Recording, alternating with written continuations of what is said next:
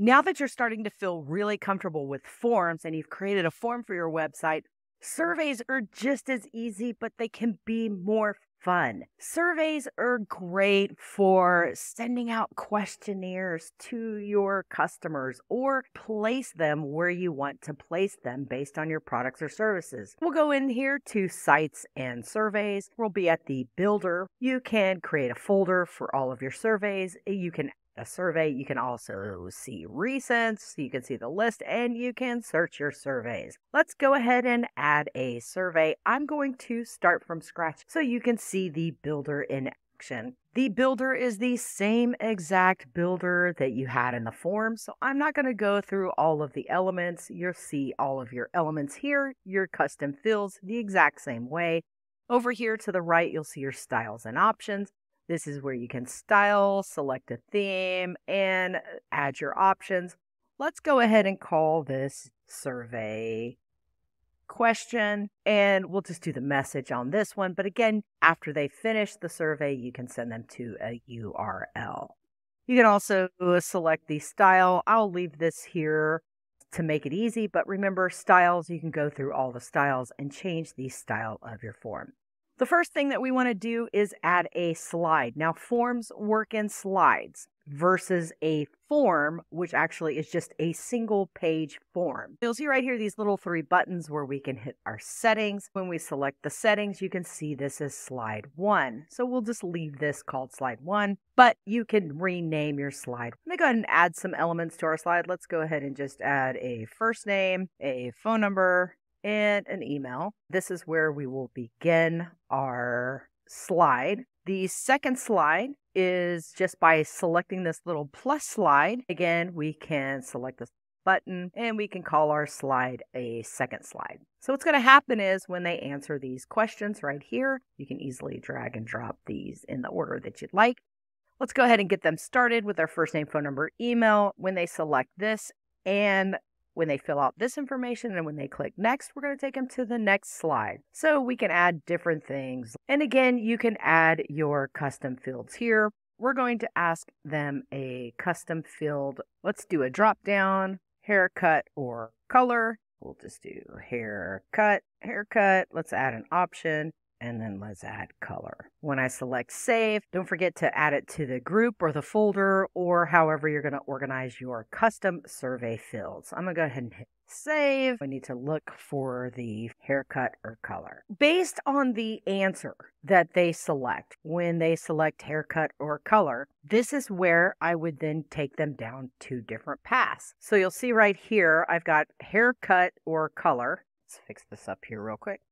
Haircut or color. And right here, you're going to see this logic. We're requiring them to fill this out. We want to know the logic. If they select haircut on slide 2, what slide do I take them to? Let me give you an example. We're going to add 2 slides. And now we've got slide 4, which slide 4, we can call this our haircut slide. And over here, we can call this our color slide. Now we've got a haircut slide and a color slide. If we were taking them to a haircut, let's go ahead and ask them another question, short or long. Just trying to make this as simple as possible to give you the idea here. Short, long. Save. We're going to come over here. We'll do short. Find that. There's our haircut. And then when we do color, let's go ahead and add a question here. We'll just do another single drop down and let's do colors. Let's just do blue hair, red, dark. Let's do black. We'll do blonde and then let's do purple. Add that to the same contact. Save. Now we're going to do color. We'll add the colors here. Now, what we're going to do is what's great about surveys is now we can go back to our slide 2. Based on how they answer this question, it's going to take them to the haircut page or the color page. We'll go to number 2. We'll select our settings. This is the question. And then right here, when we get to slide 2, we'll select the settings. What we're going to do is we're going to select the haircut and color. I'm going to click on this. You'll see the box here. And what we want to do is set up the logic. If they answer haircut, what slide do we want to send them to? We want to send them to the haircut slide. If they select color, we want to send them to the color slide. And you can continue to do this on and on. We can end it at this submit. When we select this button, we'll go to options. In options, you'll see a couple of different changes here. We'll do one question at a time. That will put all the questions here on one page, or you can have it be like this, where it's got different slides. But the sticky content, we'll scroll to the top